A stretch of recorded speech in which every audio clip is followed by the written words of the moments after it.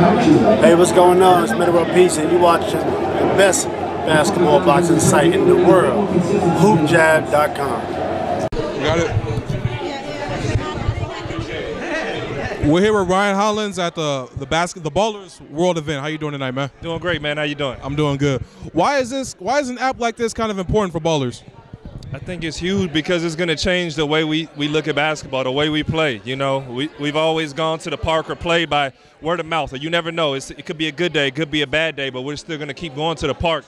So now we're actually going to organize the way we step out and play basketball, or you find these pickup games on the weekend. Do you plan on using the app yourself, like during the off season? I think I'm looking forward to it. You know, that's the real potential of the app, is that, you know, everywhere from NBA players to, you know, kids on the playground or moms trying to find somewhere to get their, you know, their kids a good little run in, you know. So I'm really excited for that.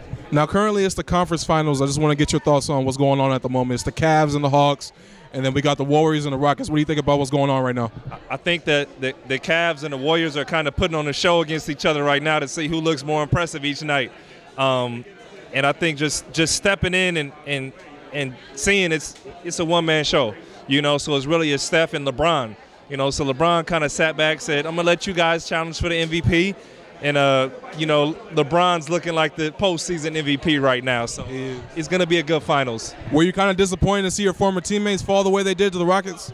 I was. I mean, that's always tough, man. I got a lot of love for the Clippers and, you know, a lot of guys, you know, still on the team and the organization, you know, so that was a tough loss, but they'll be back next year. What can we expect from the Kings next season?